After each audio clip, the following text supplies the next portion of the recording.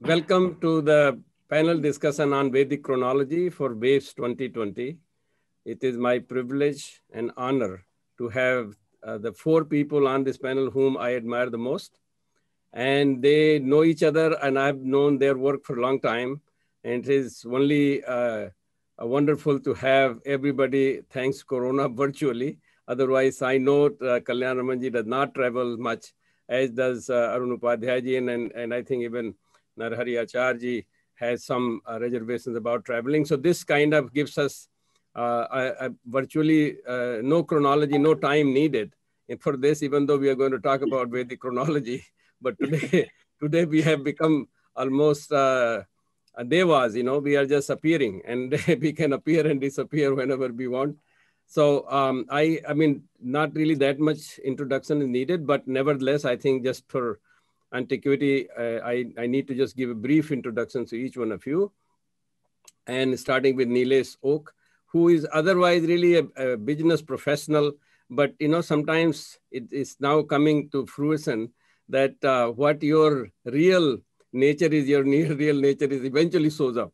So even though he has done, it has been in corporate world for a long time, but he finally got to his interest in Indian tradition, culture, and philosophy. And the way he chose is to study more astronomical, chronological determinations of some of the major events that may have happened over a long period of time. And so that's what he now writes, and that's what he speaks about. And he's bringing some very, very new perspective, not just because he's young, but also because he has many things which are, it seems like, some other people ought to know. Then we have Dr.S. Kalyanaraman, who I know, I mean, I learned a lot from him since I was at University of Massachusetts, where I started the Indic studies, and a lot of conversation. He actually visited us there and gave one of the WAVES conferences. He gave talk, and he has been associated with the WAVES. But he also is a person who has made to the calling of his nature. He was also in business. So happens that he was in the Asian Development Bank, and then he left that work and has used his time to do a lot of work. He's director of Saraswati Research Center, where he's a lot of work. He's known for Saraswati River civilization idea, and that eventually, he was visionary. He thought about these things ahead of time, but now everybody accepts that there was a Saraswati River, and he has been continuing to that kind of work. So I'm so pleased that I'm able to see him again. And then we have Dr. Narahari Achar, who is a physicist, actually. And in Memphis University, he was a professor of physics. He also took on to this idea of astronomical calculation using planetary software. And he was someone who, for the first time, at least showed that the date is long before what European scholars have suggested, at using computational information and astronomical dating. And that was very helpful to a person like me, who otherwise is interested in the culture and civilization, but not knowing exactly, not being a history student, not knowing that much. So as a scientist, it was so easy for me to connect with his numbers, and I used it all along, all the way until I also learned from Nilesh that there are some other interpretations of it. But both of them are in at least talking about long before than what I think the Western world has acknowledged about Indian civilization. And then finally, I want to introduce Arun Kumar Upadhyay ji, whom I have known from his such a beautiful way of interpreting, writing, and quoting. It looks like he was meant to precisely define anything and everything in such a nice and detailed way that you can be only convinced. And he also had his callings. He actually was a IPS officer, and he started with, I think, physics, and then became IPS officer. Then he still continued with mathematics, which is kind of unusual, highly unusual. And then after his retirement, he has been very, very much involved in writing and presenting the Indian civilization from textual point of view and also from astronomical point of view. So I think each one of you have a great work, experience, enthusiasm, your own calling. And I think all of us are interested in moving this idea forward so that the rest of the world understand. But before that, I think the rest of us understand as to where we are. So with that introduction, brief introduction, I would like to now request Nilesh Oak to make his presentation first, and then we will follow after him with Kalyanaraman ji. Nilesh ji, you can go first. Namaskar. Now, do you, Balramji, have a specific question that you want me to respond to? I will have a specific question later. If you want me to ask question, I can start that. But I think I'll let you speak of what you think.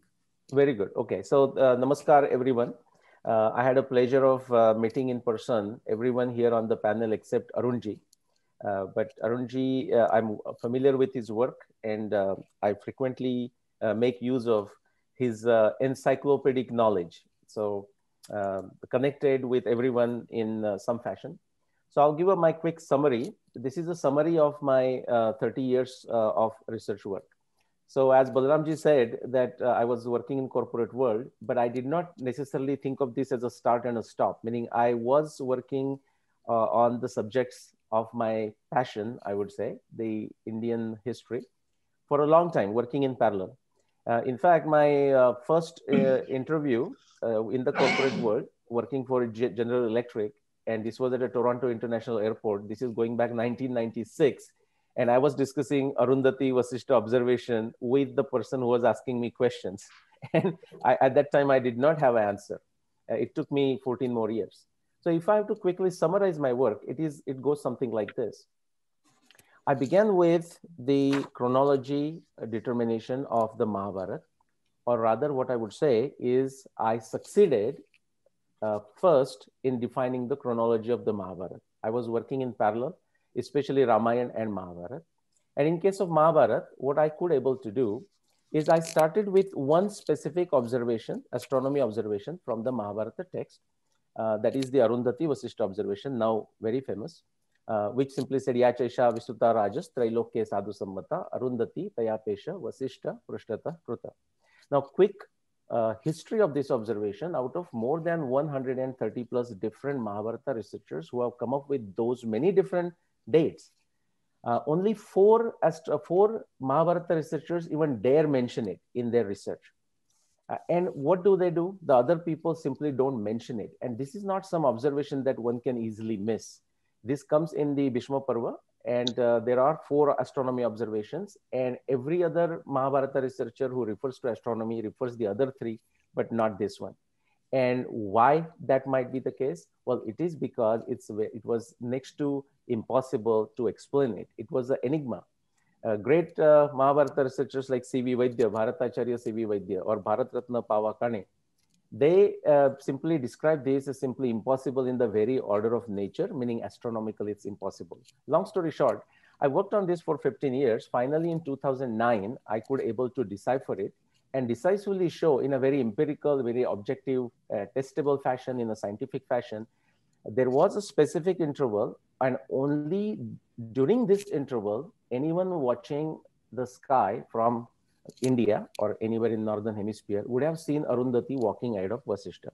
Now, what was the big deal about it? Big deal was because Vyasa is saying at the time of Mahabharata war, Arundhati is walking ahead.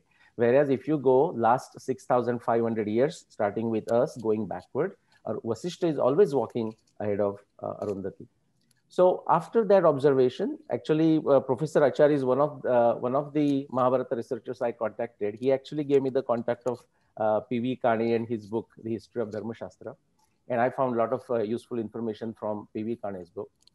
Then I extracted 300 plus astronomy observations, and think of it like solving a jigsaw puzzle, like a Rubik's Cube, crossword puzzle. And all those observations point me to anyone. They will point anyone looking at them to a specific year of the specific year, 5561 BCE, as the year of Mahabharata war. And since then, this is after 2011, I have looked at dozen plus different disciplines of sciences. So oceanography, hydrology, geology, geophysics, geochemistry, seismology, climatology, genetics, physical anthropology, you name it. And if the evidence exists in these fields, it points to, again, 5561 BCE. Quickly, I did the same thing for Ramayana. Again, I was working in parallel, but it was the Mahabharata that I succeeded in doing it first. Ramayana, in case of Ramayana, I came across close to 600 astronomy observations.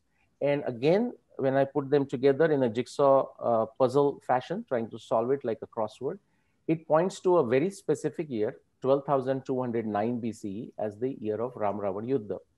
And then very relatively recently, 2016, and actually Balaramji was kind of, the cause of it, that he said, okay, so you have done this on Ramayana, you have done this on Mahabharata, have you done anything on the Rigveda or Saraswati?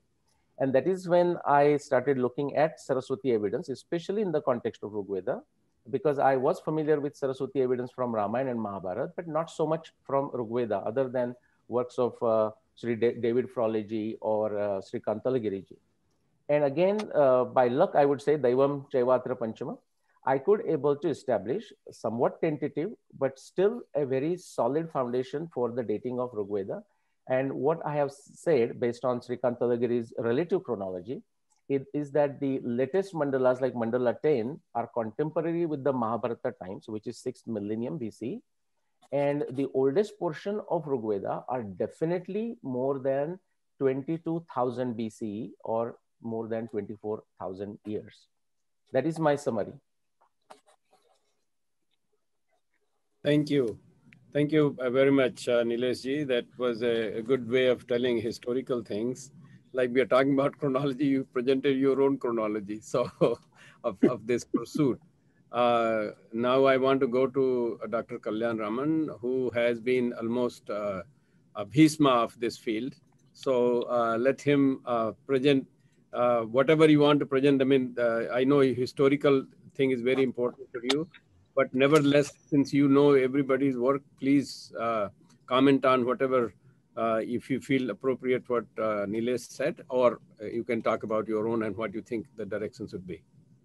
Can I share a screen, PowerPoint slide? Yes, you can. You can share a screen.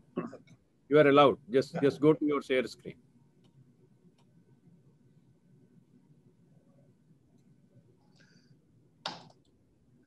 Are you able to see it?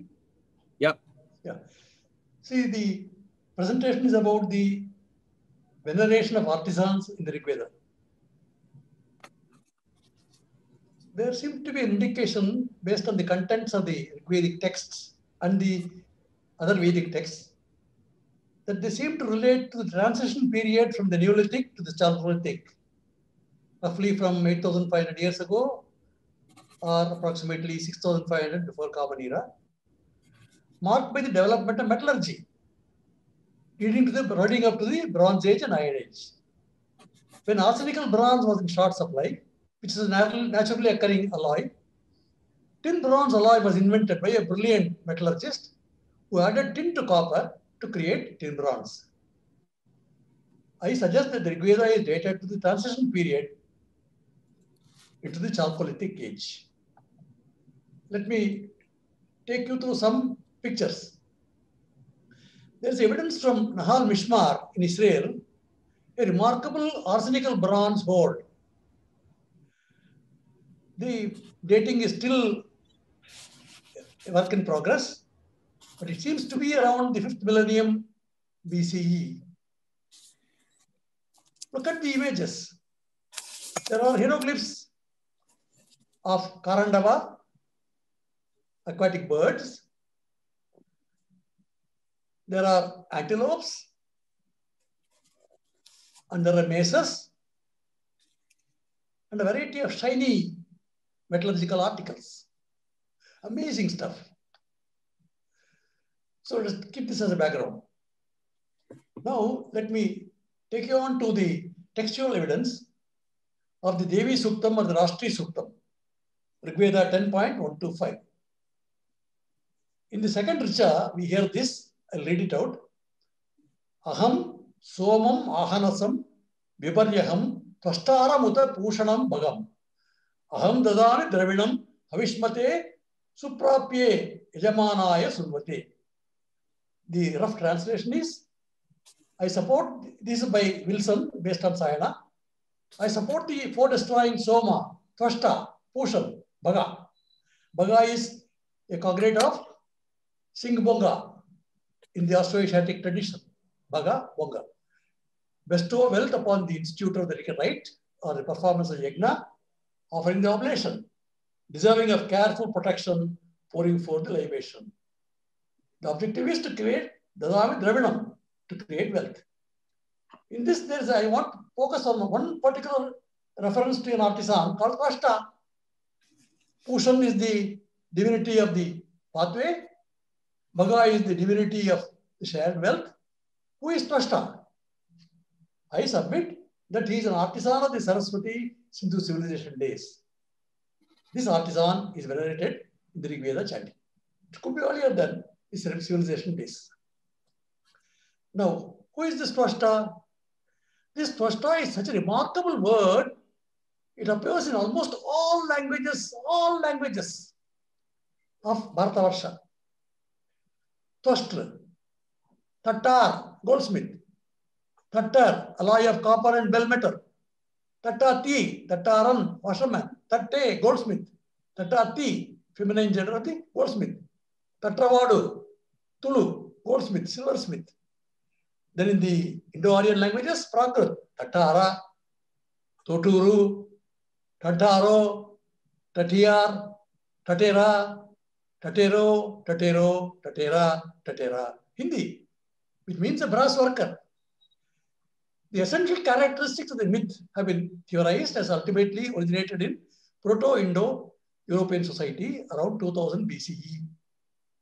For the cognate word of Tuisto or Tuisko, who is supposed to be the father of the Germanic people. We'll come to that. So Tvashtra means carpentry work, formed, fashioned in mind, produced. Tvashtra is a Vishwakarma's son. He is the firstborn, invoked for the offspring. He is the creator of bodies of men and artifacts. He is a Tvashtra. Okay? Now, let us take a look at Tuisto, which I submit is a derivative from Tvashtra. Tuisto. In fact, he is also called Tuisko. Tuisto is derived from Tvashtra. Tuisko is derived from Taksha. Taksha and Tvashtra are synonyms. Tacitus recognizes Tuisto as the father of the Germanic people in Proto-Indo-European times. This is referred to by Jacob Alexander in his famous book, Atman, a reconstruction of the cosmology of the Indo-Europeans. As I mentioned earlier, the essential characteristics of the myth of Tuisto have been theorized, ultimately originated in the Proto-Indo-European society, maybe about 2000 before Common Era. We don't know the date. It's just only guesswork, according to Simek Rudolph. So as we have seen, the meaning of the Tvashtra is that of a carpenter, a maker of carriages, rathas, formed out of the bodies of men and animals. So Tvashtra is a very important component of creating a civilizational metaphor for the activities of the artisans, life activities of the seafaring merchants. Is a Taksha, is a Tvashta. In Tamil, it's called Tachan. Taksha is a carpenter. Tarkaran in Pushto language is a carpenter. Taksham, carpenter, Rigveda. Takshanam, Takshanam, Panini. Takhana, Tachan. So all cognate words. So this is a characteristic of the Meluha spoken form of the lingua franca of the civilization, where transformations take place in the pronunciation of words, which Patanjali comments upon in his conversation with the cart driver. And that's a very beautiful comment. So here are some examples of ancient photographs of carpenters and smiths. Now, the surprise. What is this yajna about? At least in the three ancient documents, Shukla Yajurveda, Maitrayani Samhita, and Kataka Samhita, a remarkable presentation is made of Yajnena Kalpantam, made through Yajna. explained by Shatapada Brahmana and the Sayana's Bhashya. What are they purifying? What are they doing kalpantam? What are they producing? Ashma, stones, Mritika, clay, Giraya, mountain stones, Parvatas, mountains, Sikatascha, sand, Vanaspatayascha, herbals, Hiranyam, gold, Ayas, alloy metal, Shyamam, some black metal, maybe iron, maybe anything else, Sesam, lead, Trapu. All these are made Yagnena Kalpantam. So what are we getting here? The principal function of the Yagna seems to be for the purification of gold, tin, iron ore. So can we reconstruct the chronology of this statement made in these Vedic texts following the Rig Veda and date them in the context of the Chalcolithic or Neolithic transition into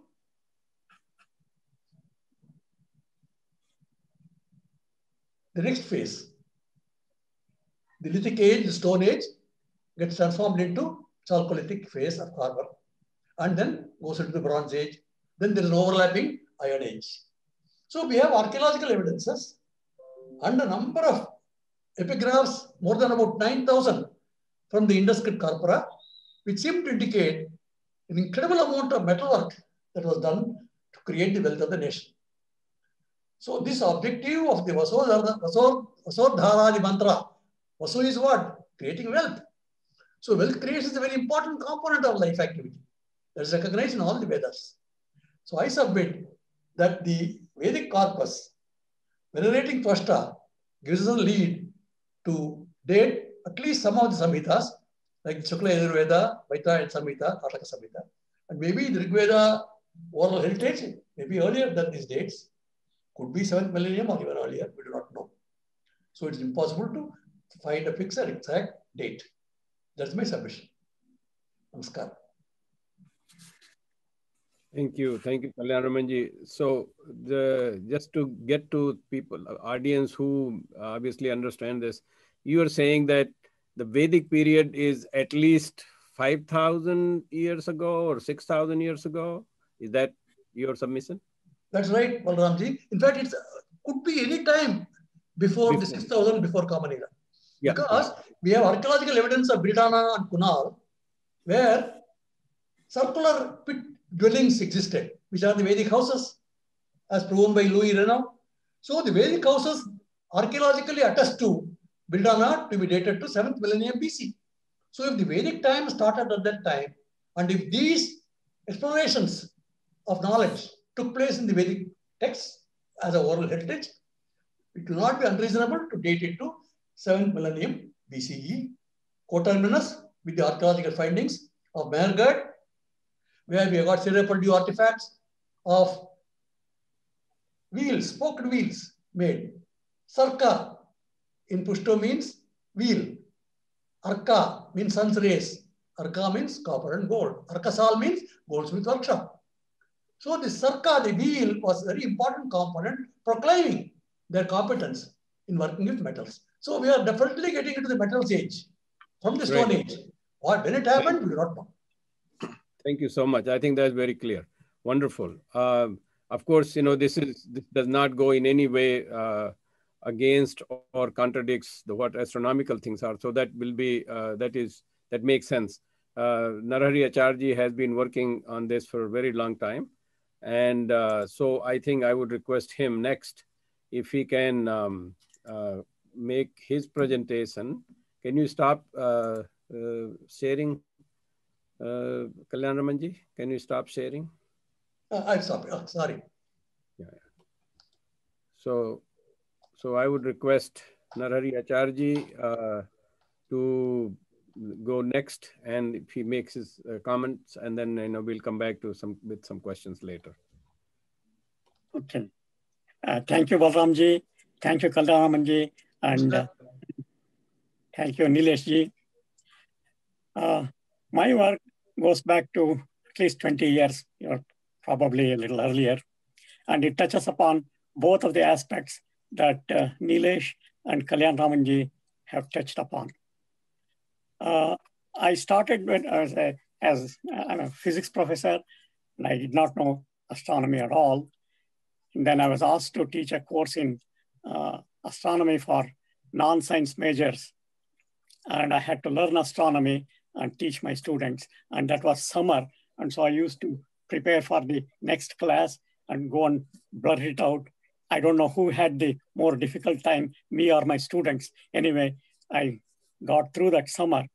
Then I realized that these courses, they teach about astronomy of China, Greece, and Islamic astronomy and so on, but not a word about Indian astronomy. And I looked at 24 texts at that level. Only 2 texts mentioned anything about Indian astronomy, and both were wrong. And one confused Buddha and Buddha, and the other one was Rama was somebody else. And so that was the time I started to looking into Indian texts in astronomy and to learn about it. And one thing led to the another. And at that time, a new software became commercially available. That's the planetarium software. The desktop computers were just becoming powerful enough to run these large programs. And so I got into at that time. So the planetarium software projects the view of the sky anytime, any place in the world. But now there are hundreds of them available and quite a few of them are free. But anyway, my first attempt was to see whether this could be applied to study the dating of the Indian texts. And the first attempt was made to date the Shatapatha Brahmana, which Dikshit had said to be about 3000 BC, where the Kritikas rise exactly in the east. And I showed that that's quite true. And it's about 2970 or something like that. And then I answered all the objections that had been raised by Pingri and others about accepting that view. And then it was Professor Kalyanaraman who suggested that I look into the chronology of Mahabharata. And once I started on that, I got hooked into it. This was a very difficult subject because I did not know much of Sanskrit or the text. And the opinions of most of the scholars were that the astronomical information in Mahabharata were unreliable, inconsistent, and so it's not useful to apply scientific methodology to that. So that was the situation. And then somehow I started on that, and then I thought I would use the references in Udyoga Parva to see if that could be simulated, because the opinion of all the scholars about the references of Bhishma Parva was that is impossible to look at it. So anyway, fortunately, that was a very good choice, because it turns out that using the references in Udyoga Parva, one can actually derive the date of Mahabharata war. And it turns out to be unique date, 3067 BC. The first paper I presented was in a conference on Mahabharata in Montreal. And then there was a conference in Bengaluru. And then several places I presented papers and so on. And then that continued. And then there was a lot of difficulty in actually to understand exactly how to interpret the Sanskrit shlokas, to understand the meaning, and to use that to in the astronomical context. Anyway, that confirmed the original work that the 3067 BC refers to the date of the Mahabharata war.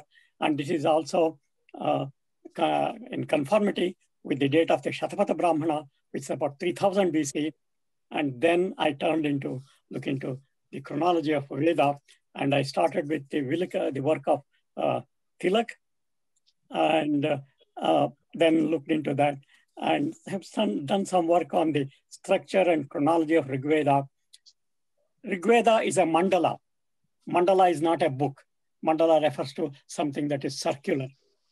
And one can see through that my hypothesis in this is that the structure of Rigveda reflects the performance of Somayaga, the yaga which Professor Dr. Kalyanaraman referred to. And then that is actually the basis of the Rigveda. And in doing so, the Somyaga is a very important ritual, and it is the pressing of the Soma juice, and it is done 3 times a day, in that Prata Savana, Madhyandina Savana, and Tritiya Savana. And there are specific richas that are to be recited at these pressings. Now, there is no Somyaga that can be performed without Samaveda. And so there are recitations from Samaveda and from Rigveda. The recitations from Samaveda are known as Totras, and the recitations from Rigveda are Shastras. There are 12 Shastras for the Agnishtoma, which is the basic form of Somyaga, and there are 12 Stotras from Samaveda. And the specific requirements of the Richas shows that actually the first mandala of Rigveda lays out the foundation for the performance of the Somyaga, and then the other mandalas actually show how to do that. And it turns out that the number of suktas in first mandala is exactly the same as the number of suktas in the 10th mandala, which is 191.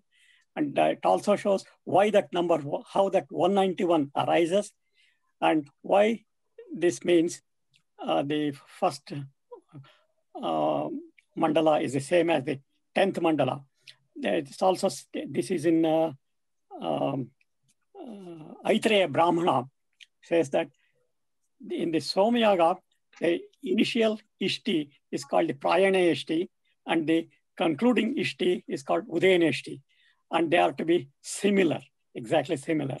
And if that is so, then it says that it makes the Somyaga like a Shakalas serpent. The tail is the same as the mouth, and so it makes it a circle. And that's exactly the reason Rigveda is mandala. The first mandala has exactly the same number of suktas as the 10th mandala.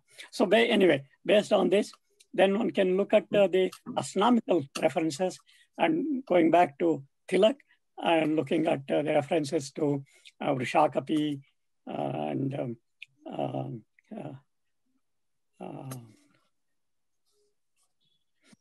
Rubhus and so on. It turns out that both of them actually refer to the same event, and that turns to be a date of about 7,000 BCE. So there is a consistent chronology from about 7,000 BCE for Rigveda. And of course, Rigveda also contains references to the equinox occurring at different nakshatras, and that can be dated continuously from 7,000 to 3,000. And so there's a consistent chronology of Rigveda, Shatapatha Brahmana, Mahabharata, and then one can go on to the other events in the Indian history and so on. So anyway, that's a brief outline of what I have to say.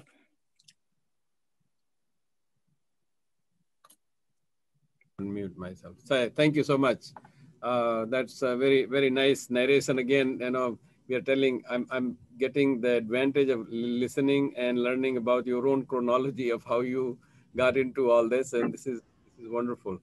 As it is true with anything and everything, we are all referring to texts. You know, you're referring to text and how you got some help from Dr. Kalyanaraman and others. I think the textual context and the meanings are very important. And so I turn to Arun Kumar Upadhyay ji, who has, like I said earlier in my introduction, treasure of information, very sharply, very precisely, very applicable, very relevant to things that he can get from various sources. So would like to know, and of course he has been interested in astronomical work. So we'd like to ask him to chime in as to what he thinks of all this chronology, and not only just chronology, but the meanings of these chronological events that may have happened. There are physical meanings and there are metaphysical meanings, and also there are textual references to those in the context that it might have happened.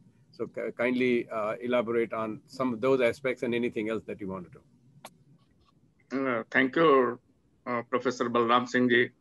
And it is an honor to talk with scholars like Professor Narahari, Achar, Kalyanaraman ji. I have personally met Kalyanaraman ji and Professor Balram Singh ji, and Yes. it is a pleasure to meet them again through this conference. My work started with astronomy only.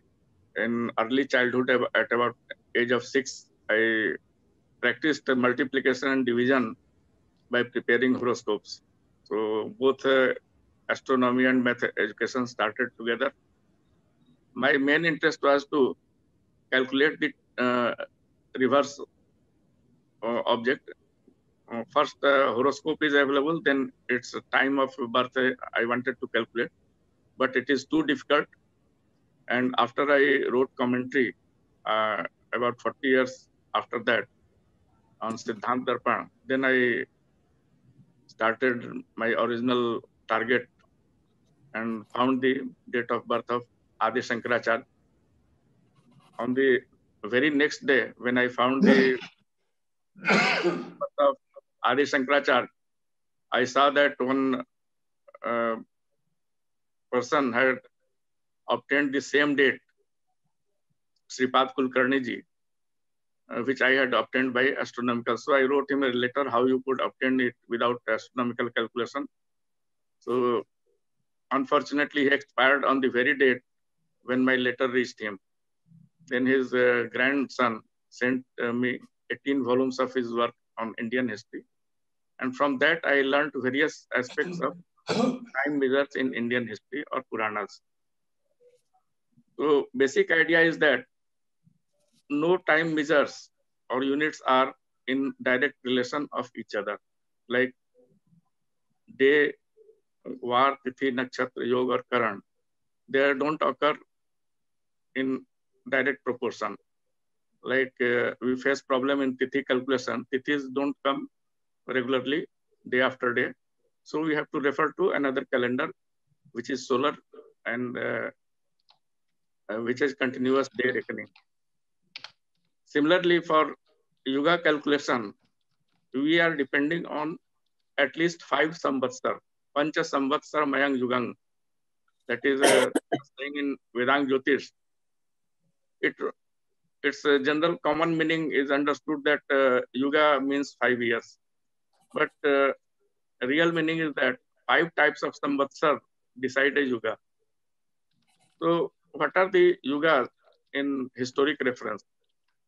Most common yuga is called Divya Vars, 360 years. Then we have 60-year cycle of joint cycle of Jupiter and Saturn, which is called Barahaspati Vars or Jovian years. Then we have Saptarshi Samvatsar, which is described in 2 ways. One version tells that it is of 2700 Divya Vars. Another version tells that it is 3030 years Manush Vars. So here Divya Vars means solar year only, and Manush Vars means 12 revolutions of moon, which are in about 327 days. If you calculate, then both will tally. Means 2700 solar years will be equal to 3030 Manush years, human years, which is 12 revolutions of moon, not the lunar year. So here we understand that one meaning of Divya Vars is solar year only. And it starts with the Uttarayan, means around 21st December. Then next year, Samvatsar is Bharhaspatya Samvatsar, which I have stated earlier that it has 60-year cycle. But there are two types of cycles. One is in South India, which is Pitama system. We take solar year as the Jovian year. In North India, Surya Siddhant, later Surya Siddhant method, takes actual time of Jupiter in a Rashi, which is average time is 361 days, about 4 hours. So in northern system, which is called Surya Siddhant system, there are 86 jovial years in 85 solar years. So when both cycles combine, it will be a yuga of 5100 years, which was described in Adbhut Sagar by Ballal Sen in about 1000 AD. So he had referred to Vishnu Dharmottar Puran. There are references that at the time of Ram Avatar and Matsya Avatar, in both systems, it was Prabha verse. So we start the Jovian cycle with Prabha years. That is the reason given there. So that way I calculated that both cycles were jointly coming, means starting in 9533 BC for Matsya Avatar and 4433 BC for Ram Avatar. So in those years they tally. Then there is cycle of Dhruv verse, which is 3 times the Saptarshi year. That also has reference because it started with the death of King Dhruv, which was a grandson of Swayambhu Manu. Dhruv verse, or later on it was called Cronch verse. When Kartikeya attacked Cronchdeep, then it was called Cronch verse. So that is 8100 solar years. Then we come to our common yugas, Kali, Satyug, Treta, Dwapar and Kali. We take it 12,000 Divya verse. Generally, Divya verse we take as 360 years. But for historical context, it is 12,000 solar years only. And in many ways, it is described in Puranas that 12,000 solar years only constituted Yuga. In Surya Siddhant astronomy book, we take for calculation purpose 12,000 Divya verse means 12,000 into 360. But there also Brahmagupta and Bhaskaracharya both have given correction cycle that is called Bij correction in cycle of 12,000 years only. And if we take that formula, there will be 2 types of cycles. In one cycle, there will be negative correction. Another cycle, there will be positive correction. So one part will start from Satyug, Treta, Dwapar, Kaliyug, means 4800, 3600, 2400, and 1200. That is Avasarpini. Second part will start in reverse way from Kaliyug, Dwapar, Treta, and Satyug. So 12,000 and 12,000, 24,000 years will be called Brahmabdasya Dinatraya. It is written in 3 Puranas that it is currently 3rd day of Brahmabda. One Brahmabda is 24,000 years, and its first part is Avasarpini, starting with Satyug, Treta, Dwapar, and Kali, 12,000 years. Then in reverse way, another 12,000 years, that is Utsarpini. That way, if we calculate, then our major landmark, I will slightly differ with Acharji. Once all the calendars, Panchangas are made with reference to the start of Kaliyug era in 3102 BC, 17th February, and all the textbooks of Kerala have given their starting date and completion date in terms of day count from that day only. So whether it is mathematically true or not, we are counting days from that day only. So if we start from that day, means end of Dwapar on that day, then the Brahmabda count starts from 61,902 BC. Then it is written that in Satyug there was no civilization. From Treta, mining and agriculture started. It is written in 3 Varaha Puran, Brahmand Puran, and Vayu Puran. It is well written that in Satyug there was no civilization. From Treta, that is 57,000 BC, mining and agriculture started regularly. There are mines of that era found in various parts of the world. And it is surprising, even now, locating a mine of copper or gold is a trial and error method. There is no definite method even in modern era that we can locate all mines on Earth's surface. How they could do it in ancient times, it is still a surprise for me. And there must have been advanced civilization at some time. And we cannot attribute everything to aliens from other planets. So that is different thing. So Swayambhu Manu period, it is described in Matsya Puran, Brahmand Puran, and Bhavishya Puran.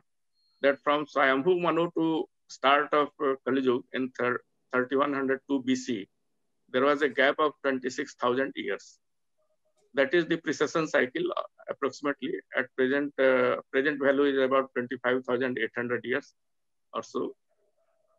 So in Puranas, it has been taken at 26,000 years.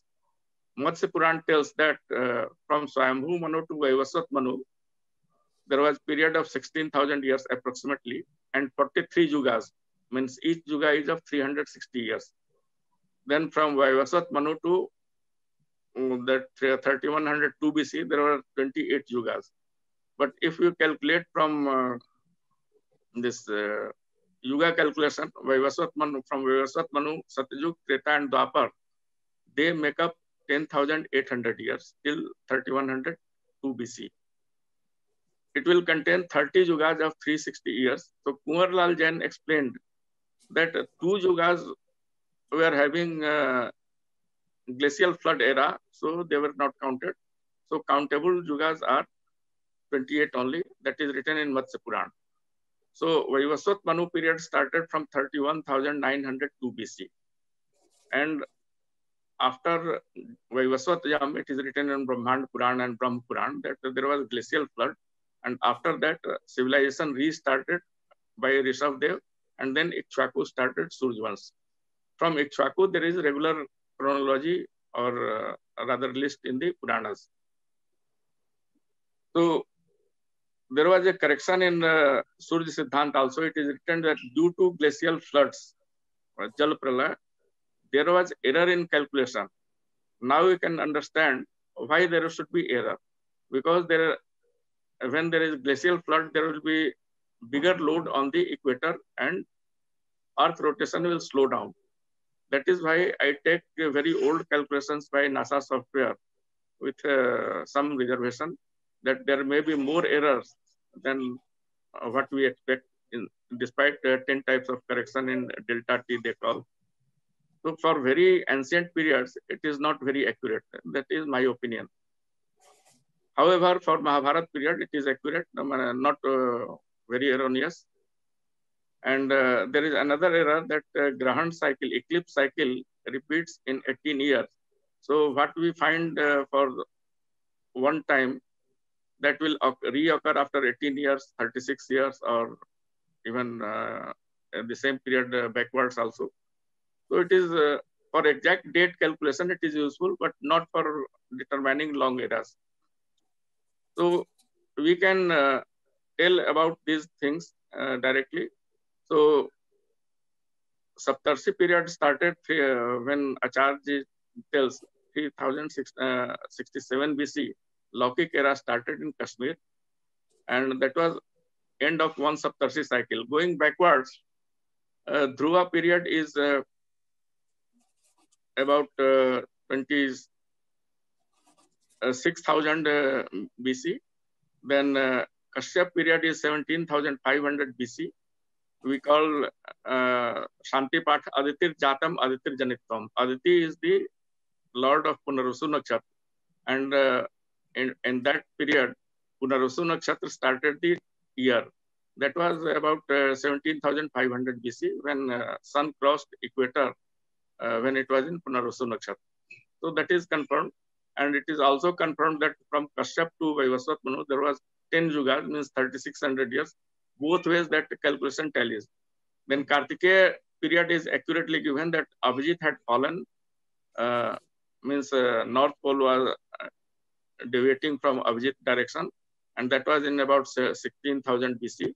About 200 years after that, when sun entered in Dhanishta Nakshatra, then year started, which is described in Vedang Jyotish. So that was in about 15,800 BC. Slightly before that, it was about 1,000 years before Kartikeya was period of Prithu, who did systematic mining all over the world. That is written in many Puranas. So these are the major landmarks. And another thing is that there was another long time calendar followed all over the world, 5,100 years, which I was telling. That was Mayan calendar. In India, we started Kali Yuga from 3,102 BC. But Pitama cycle of jovial year cycle in Pitama Siddhant, that started 12 years earlier. That is 3,114 BC. And in Kali Yuga, it was 13th year as per South Indian cycle. So Mayan calendar started in 3,114 BC, and it was meant for 5,100 years, and it was to end in 2012 AD at the time start of Uttarayan, means 22nd December it was to end. That didn't mean that world will end. That was just end of one cycle of calendar, and thereafter next cycle would have started. That is the meaning. So the periods are given that Prithu or Chakshus Manu period, means about 3,000 years before Vaivasvat Manu, Chakshus Manantar started. That was period of Kartikeya, Vaman, Bali, etc. Then a short note, and after Ikshvaku, their periods are given. That Parshuram period is accurately given. After that, Kulam Sambat started in Kerala, and that is still continuing in Kerala. And this Bahu Megasthenes also has written about 154 generations of Indian kings that I have described in detail, that I will not tell here now. Another thing is that every person's period is given in block of 360 years. That in such and such period, this person happened. So 2,400. So about Rigveda period, there is no definite date. Our Puranas tell that all the 28 Vyasas, starting from Swayambhu Manu to Badrayan Vyas at the time of Mahabharata, they compiled the Vedas in their own way. And at present, we are having the compilation by Ved Vyas only, means Krishna Devapan Vyas at the time of Mahabharata. Earlier, there was, up to the time of Kashyap, there was only one Veda. At the time of Vaman, whose guru was Bharadwaj, Vedas were divided into 4 parts, Rig, Yajur, Sam, and Athar. That is given in Mundakopanishad, first part only, first 5 verses. So, present scheme of Vedas, not the present Sangitas, that started in around 17,000 BC. This is the scriptural evidence. I have not confirmed it by astronomical calculation, but this is the scriptural. Thank you. Thank you, Arunji. This is wonderful. So much information. All it goes to say that the confusion is very well justified because the different people are writing some of these things, and their writing it depends on their perspective, and also it depends on some of the traditions that people follow.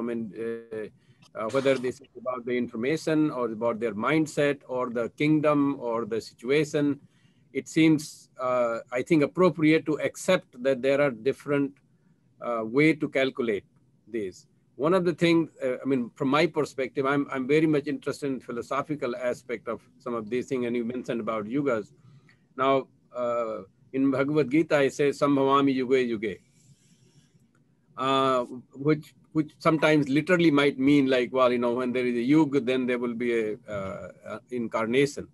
Well, so far we know from various sources and a lot of that you told, there are only 10 avatars so far, what we consider the 10 avatars. If we consider that to be yuga yuga, then that will be a very limited description of that.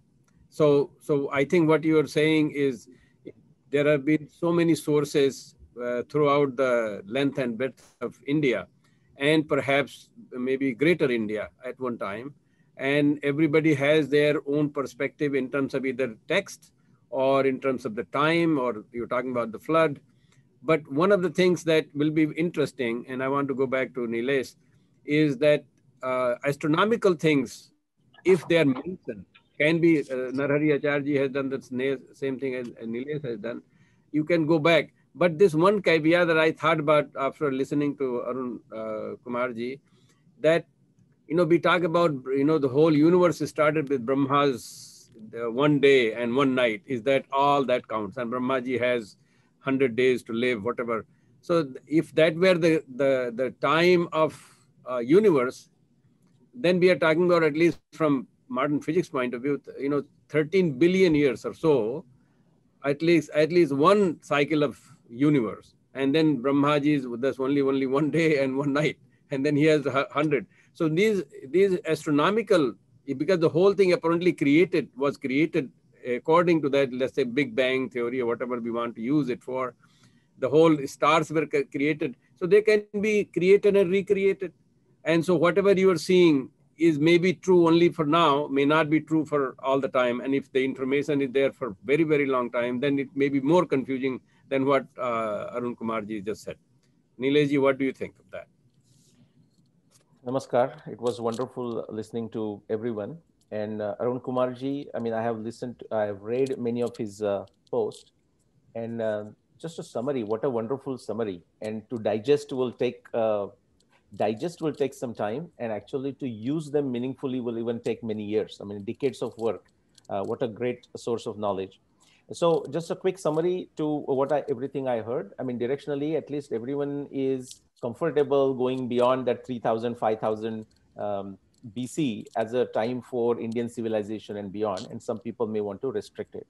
But quickly to a specific question that you asked, if this universe has been formed and more formed multiple times, how do we relate to, say, astronomy phenomenon? That's a great question. For example, let's look at, just briefly, I'll go with what I'm most familiar with, say the Mahabharata and Ramayana.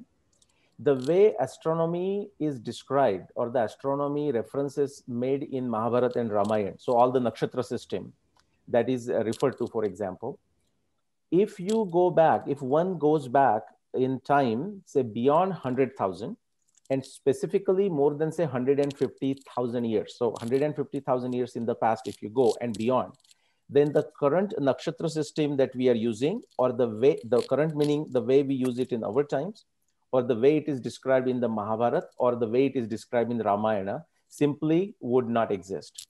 Some of the stars move so far away. For example, Swati and Rohini, and I'll not go into the details, that they cannot be nakshatra. And of course, Arun Kumarji referred to the position of Brahma Rashi or Abhijit or Vega becoming a pole star. But that's a periodic that will come back and forth. But Rohini and Swati are wonderful. They will just move away. So my point is that kind of gives us 150,000 years ago as a upper limit for a use of the modern astronomy or the Indian astronomy that we have. So that puts the upper limit. Okay, but your Nilesh, your calculation from my conversation, not that you mentioned today, is that you put age of Vedas at least 22,000 years. Yeah, before 22,000. Like yeah. So quickly, I'll come to that, because I don't know if anyone on the panel had a objection to thinking of a Veda before, say, I don't know, say 10,000. So I'll use that 10,000 as a number. Certainly, Arun Kumarji did not. I mean, he was referring to 31,000 BC of Vaivasvata, Manu, and so on. The way I arrived at the dating for Rigveda is simply this. In Rigveda, we have a description to Saraswati. For example, it is described as Naditame, Ambitame, Devitame, Saraswati. One of the oldest mandalas based on the work of Shrikant Talagiriji. And I understand some people may not agree with Shrikant Talagiriji's relative chronology, and I don't consider that sacrosanct as well. I consider that is the best as of now. And if someone can falsify that, that's great. I mean, I'm not attached to my own claims. Why would I be attached to Shrikant Talagiriji's relative chronology? But the point is, Naditame Ambitame Devitame Saraswati, this comes in 63742, the oldest mandalas, or Giribhya Asamudra. So Giribhya Asamudra is the easy reference to explain. What it is saying is that is the biggest river that is flowing from high mountains all the way to the ocean. And we have 3 wonderful papers, and actually there are 35 papers that they're sitting here, but 3 papers of Khonde, 2014, 2016, 2017. And what he showed is very important. He showed that there was indeed a great river going through where we think the Saraswati region is, starting with the mountains, going all the way to the ocean in India. But then he also shows with his research, geophysics, geochemistry research, that there was no such a grand river flowing from all the way to the, from the mountains to the ocean in the last 10,000 years. Which means the river, that great river existed, going all the way to the ocean, existed before 10,000 years ago. And that, if you start looking at other references, and I'll quickly give you example what I mean by other references. Mary Courtney, 1986, Henry Frankfurt, 1992, Clift, 2012, 2017, Singh from IIT, then Dave, and many, many others. All of their work basically supports this, because what it shows that Yamuna separated from Saraswati sometime between 50,000 years to 40,000 years ago, and Satluj separated from Saraswati in 13,000 BCE. So after that, Saraswati became smaller and smaller and eventually disappeared sometime after 4,500 BCE, and people put different dates. Okay, well, thank you. Thank you. I think that is helpful to put things in context where we can try to use some of this information. It's not that easy to use a state to just ordinary people as to what it is. I mean, so it really is complicated and complex, and we have to find some way to communicate that complexity is there, but then in general, whatever we are saying is also true. So I want to go back to Narahari ji, that you got basically propelled yourself into this and brought some astronomical calculations, which I think was very big relief to people like me, that at least there is somebody who is doing this calculation based on some reference point. But what do you think of its meaning now?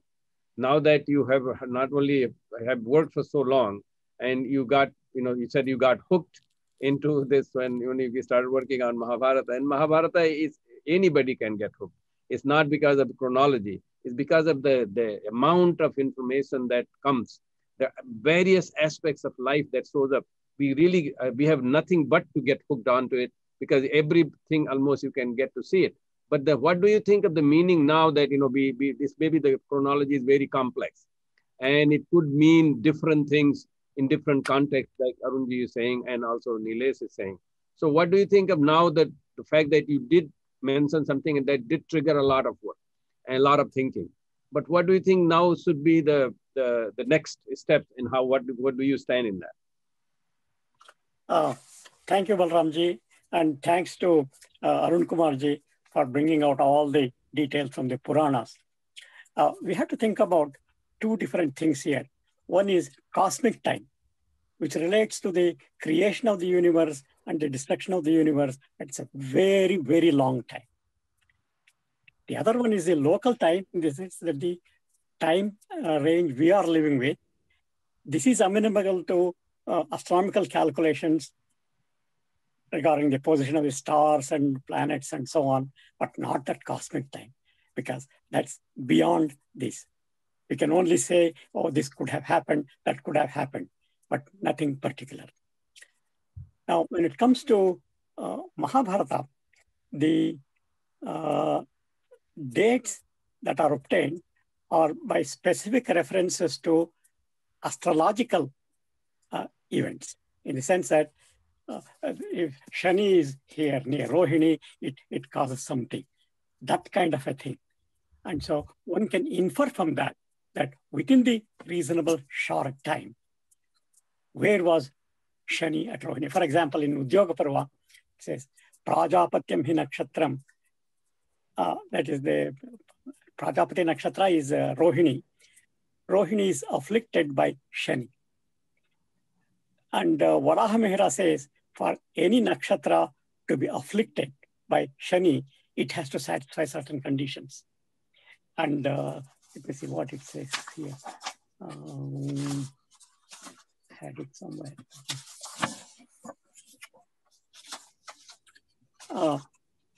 For nakshatra to be afflicted,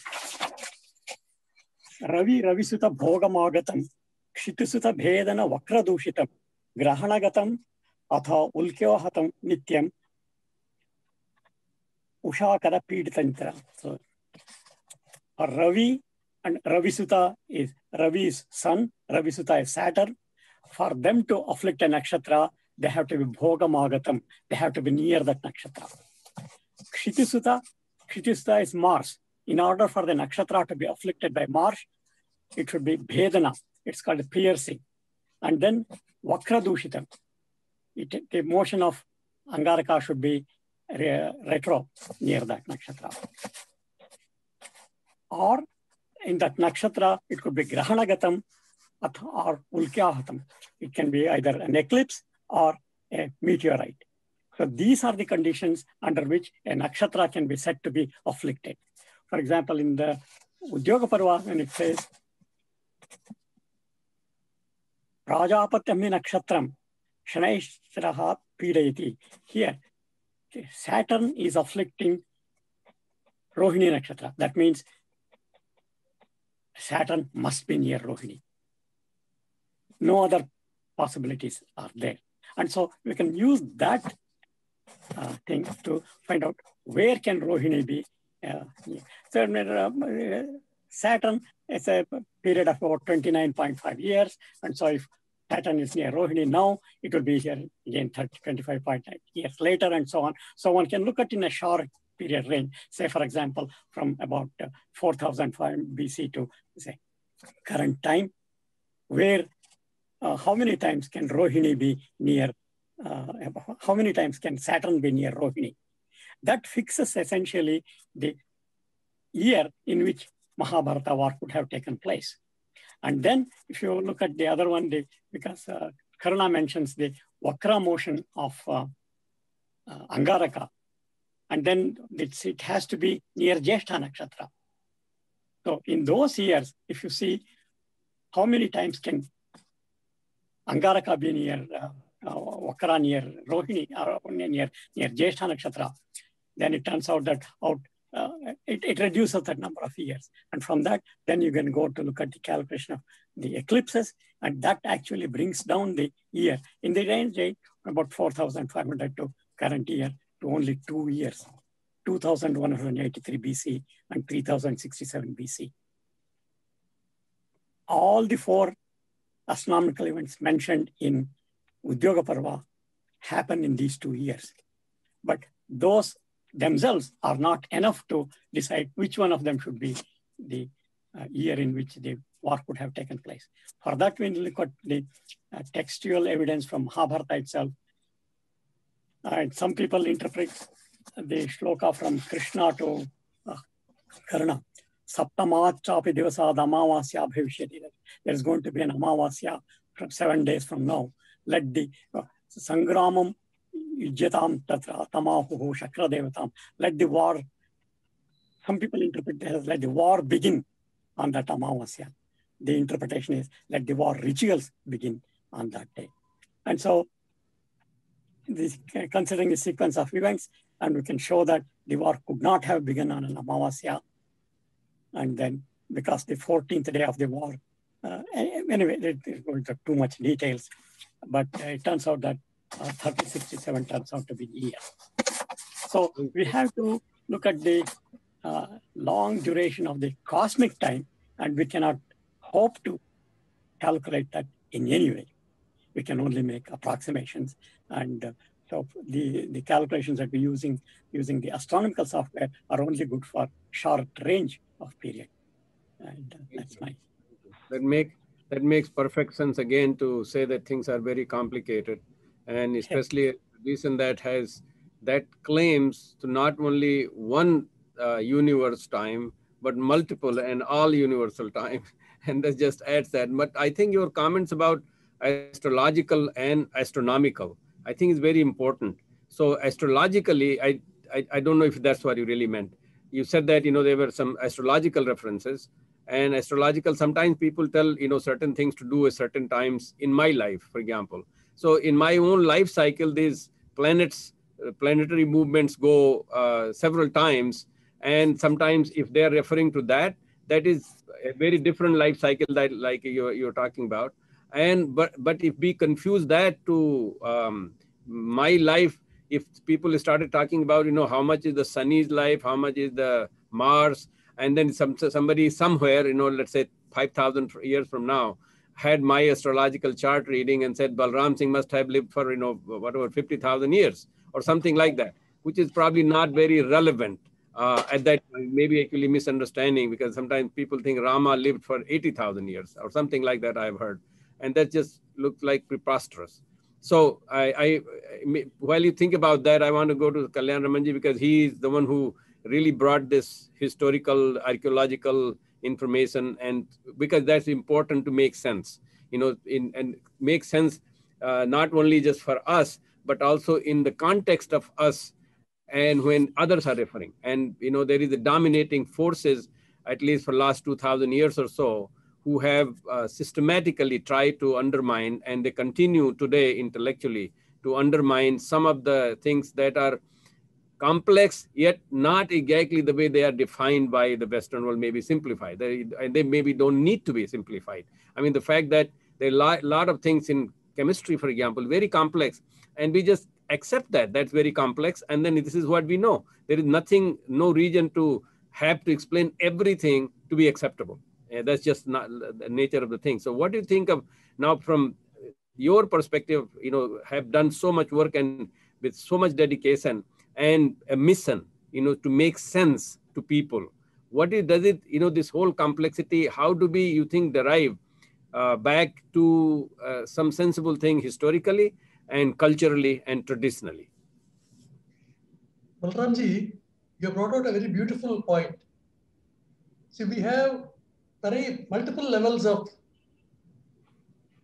memories. One level could be a faith-based system or from Pramana of the Vedas. It's also enshrined in a number of Vedic texts.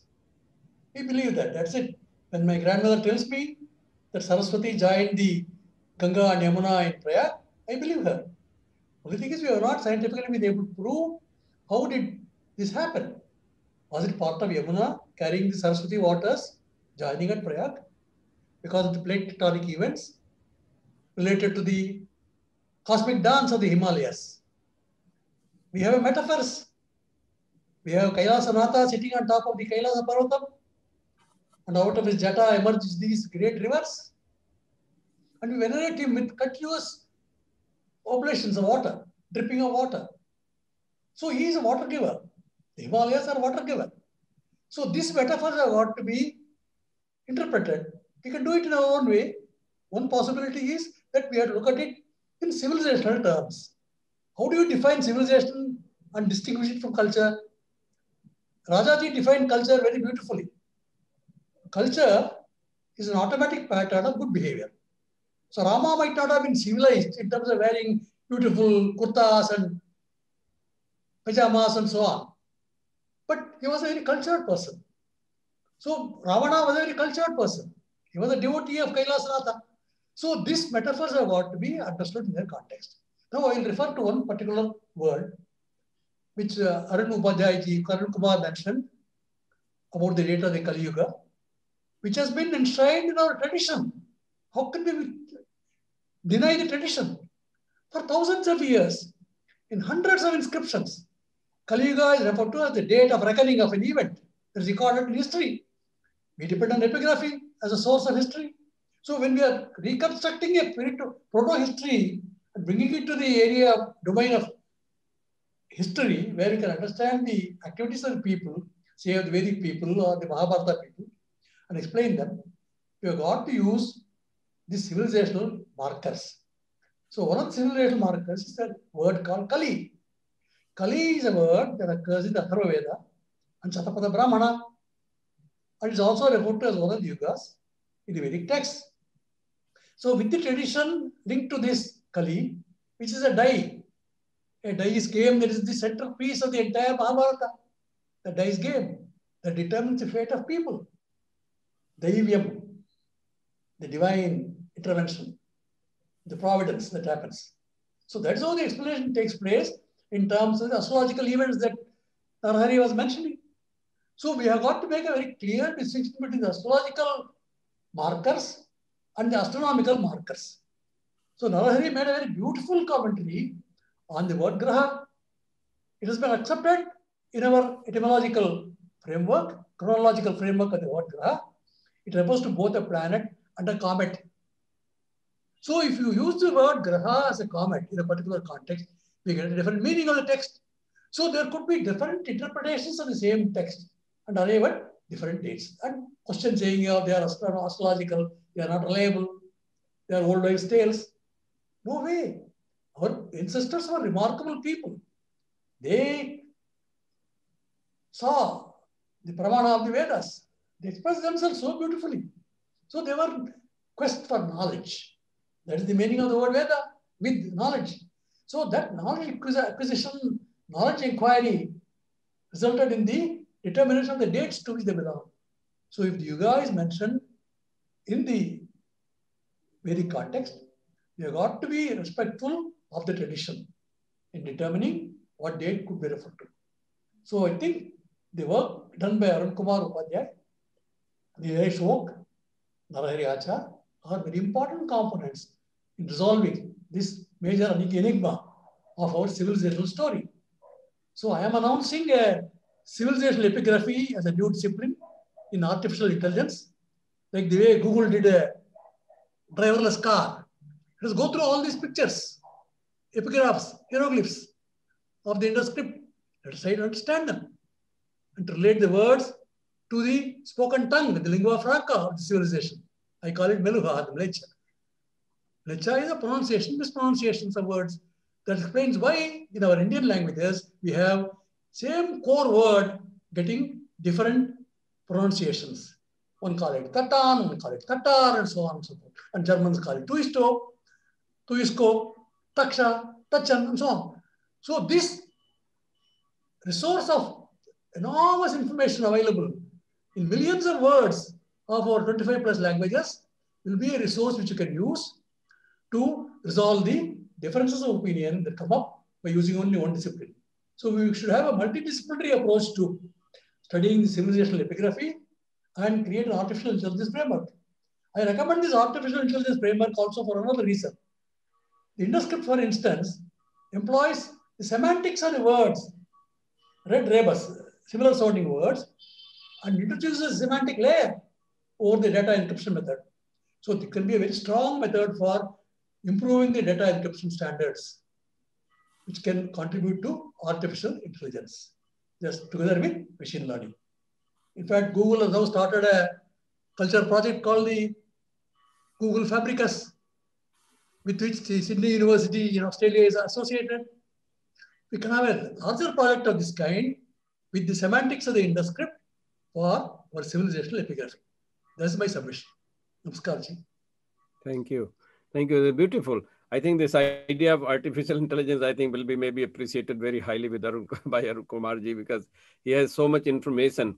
Arun Kumar ji can be a very important part of this, and as are others, to how to stack it. You know, I think I mean, we are dealing with this, not only our civilization, but we are also dealing with, I'm talking about Vedic civilization, but also we are talking about Western civilization, which has a very dominant discourse, framework, and in which they put everything. So a civilization that talks about billions and billions of years and the origin, like cosmologically talking about that, very complex, and then simply talking about, you know, these tithis and nakshatras changing every day, and we operate according to them also. Sometimes the names are the same, and then it becomes, you know, you do a Google, somebody who only works on Google today, they will find a problem. So what I want to to come to you is, what do you think of Kalyanaramanji's idea,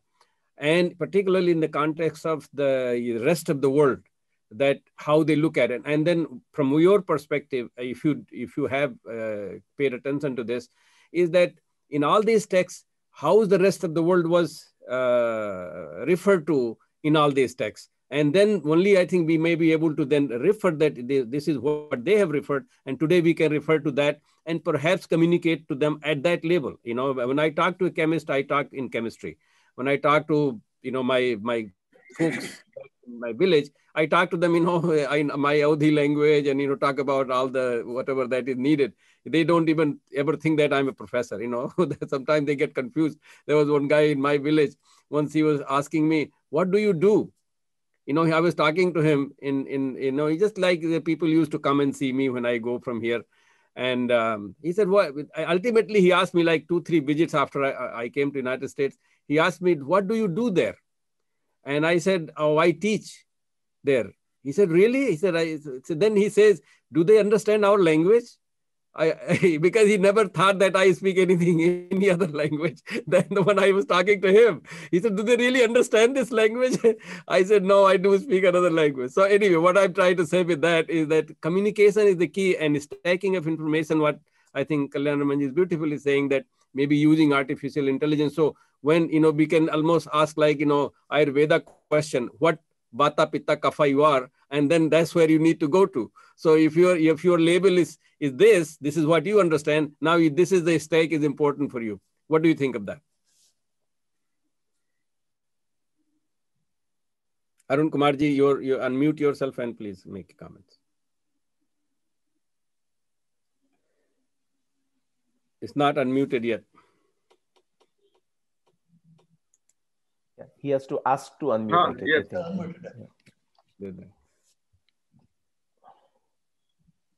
I think there is no question for me. And no, this question was, did you not hear what I said? You know, the information that you have, you talked about so many ways, Puranas, and talking about the whole cosmology, talking about what you were talking about, different kind of manus. And so this label of information needs to be stacked so that people can access to the label that they might be interested, or that might be useful for them. That's what I'm asking. Oh, I have written this stacking what you are telling. From 57,000 BC, I have compiled the chart. There may be some correction, but it gives an useful idea of the relative chronology, you can say.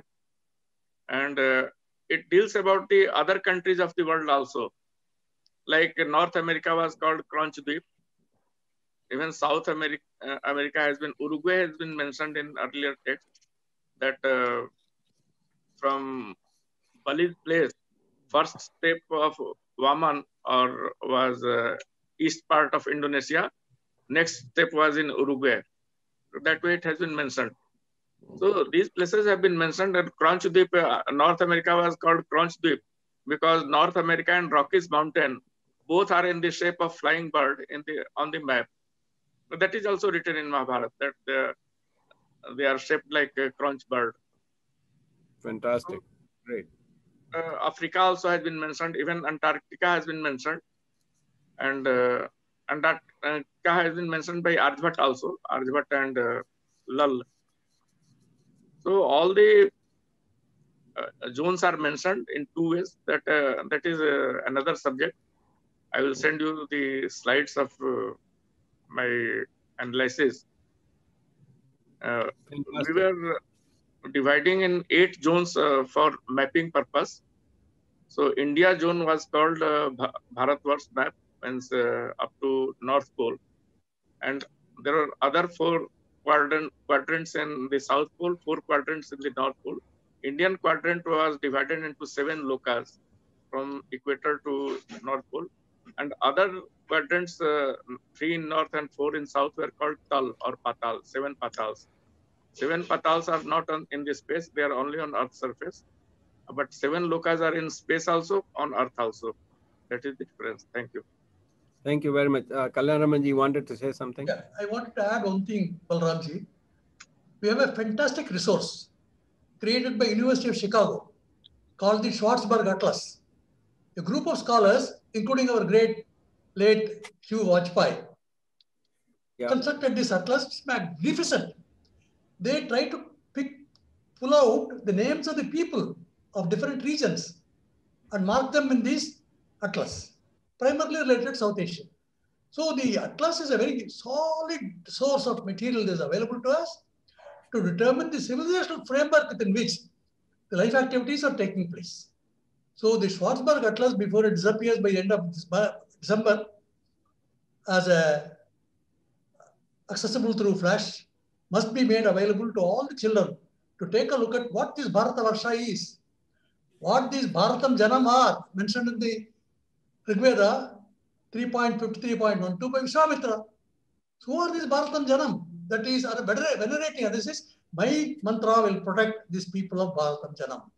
So this Bharatavarsha has to give us our identity, and we have to resolve this major issue of identity problem that we have faced by a lot of distortions that have occurred from Eurocentric, racist perspectives. We have got to change that. Namaskar. Thank you.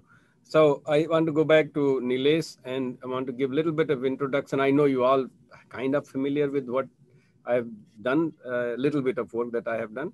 My interest is really in the Yuga, and I try to understand the philosophical meaning of it. But I have actually, Kalyanaraman ji, last time you came to here, I was at UMass, and I have taken retirement from there.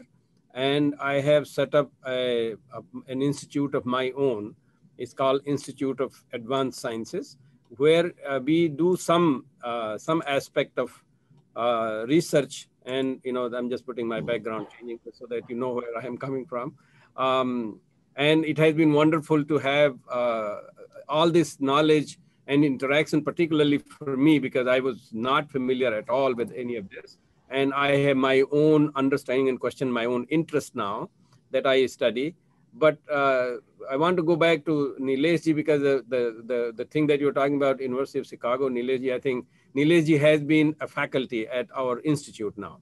And it has, I will talk to maybe Kalyanaraman ji, sometimes I'll give you a call and talk to you about, you know, what the various things we are trying to do. One of them we are trying to do is the INETS, as it is referred as its acronym, Institute of Advanced Sciences, INETS World Campus. We are developing an INETS World Campus, and in which we have a vision that hopefully will match with some of the practices of Vedic times for education.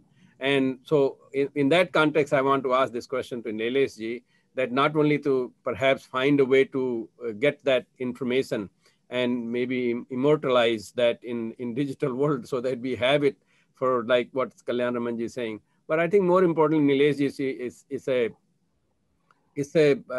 the next step thing, what we need to do in terms of communication, not only, you know, whatever will be available is stacking and the information that Arun ji is saying, but how do you see this in terms of being communicated effectively and with love and care? You know, it's okay. People have done some mischievous things, but that we need to be better at that. And we need to, and we unfortunately or unfortunately, we live in the Western world and we have access to some of these people. And I have, Kalyanaraman ji made many people very the personal friends, you know, even though I know most people scholarly, either whether in science or non-science, but when I have gone down to that level where you meet people, they are in awe when they understand that this is what they have misunderstood. They are in awe.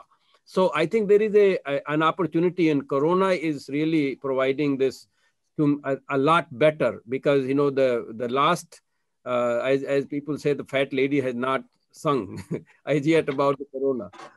So that means the things are still in the pipeline, whether this is related to vaccine or the treatment.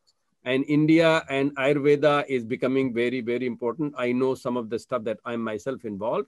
So what I'm trying to say that there is a very nice opportunity of communicating this complexity in such a way that people can at least begin to climb that, you know, those steps to eventually realize, not only because it is true and it is important and it is useful, given the population genetics information that the rest of the world accepts, Kalyanaraman ji, that 70,000 years ago, everybody, almost virtually everybody in this world has come out of Indian subcontinent. And so that there is no, and this is not Indians claiming, this is the rest of the world is claiming. So they are in some sense children of ours, so to speak, our ancestors. They just went out, just like I have come to United States. Someday I may be just considered, and my culture, my language, my food and all that stuff. Oh, this is in America, but actually really I did come from India. Maybe people will not be able to keep it someday, or maybe my children will not be kul premi enough to keep it. They may be, I don't want to call them kuldrohi, but they may be, kul bismriti. They may not understand this someday. And, but that may, if they are kul premi, I'm sure they will keep it.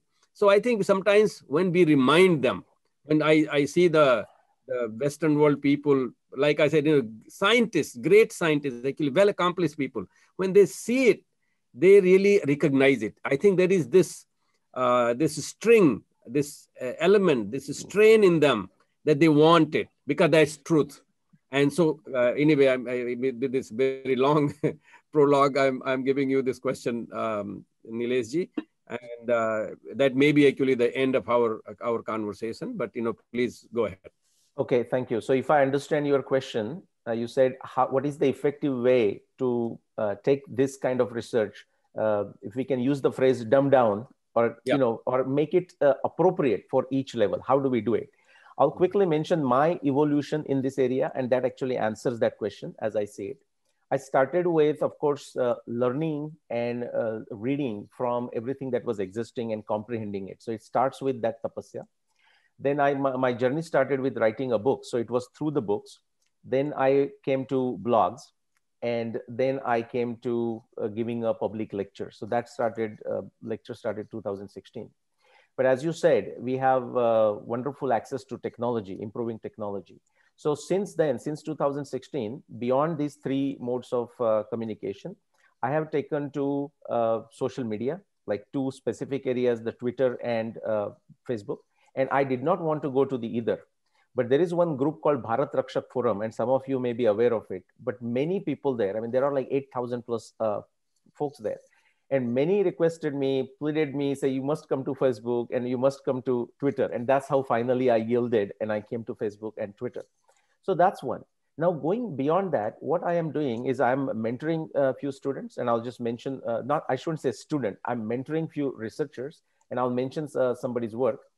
But going beyond, like people's attention span is getting less and less with this social media. And so I'm working with the movie makers, I'm working with the documentary makers, I'm working with novelists. So people who want to write novels based on the Indian narration, but in their novel, they can embed some of the new data, new wonderful researches that are coming out. And actually, I would say right now there are close to 10 individuals who are working on their projects, and they're embedding the information, the research that I have brought to the shore. And so a couple other points quickly wanted to mention. The multidisciplinary evidence that's exactly what I work on. Like you name a discipline, and if it's a scientific discipline and a data exists, I have done something in it, or at least I try to understand and try to relate to it. Recently, I did one Sugriva's Atlas. And Arun Kumarji, I think, mentioned, like some other text mentions Antarctica and whatnot, and Arya Bhatia mentions it. Absolutely, he does. And Sugriva defines the geography of his time, 14,000 years ago, for starting with India all the way to South America in the east direction, all the way to Antarctica in the south direction, all the way to Arctic Sea in the north direction, and all the way to Alps in the west direction. So yes, we can start making the connection to the rest of the world. And quickly, last point on the astronomy. It is true that we don't have an independent, or we did not have an independent standard to see how far back we can take the algorithms of modern astronomy. What I would like to assert, and this is open for people to critique it, is that my dating of the Mahabharata in 5561 BCE, or for the Ramayana in 12,209 BCE, has actually shown that the Ramayana references and Mahabharata references can be used as the calibration standards, golden standards, to validate the algorithms of modern astronomy. So I will end on that note. Thank you. This has been wonderful. Great learning for me. I think the only maybe 1 or 2 points I would like to mention. One is, like I just said, we are offering Nilesh Oak, and he's working on it. That will be in INET's World Campus. We will have Nilesh Oak School of Archaeoastronomy as an example, which would mean that it's very important to understand that it is his independent thought. It is his, like he's mentioning, so much work that is already going on, and a lot of people are already interested in that. So if we present that in such a way, Nilesh says maybe and you need to talk further about it, maybe you have already thought about it, is that, and it's important for all of us to think, is that unless we make it relevant to people's lives, it either does not get counted or many times countered.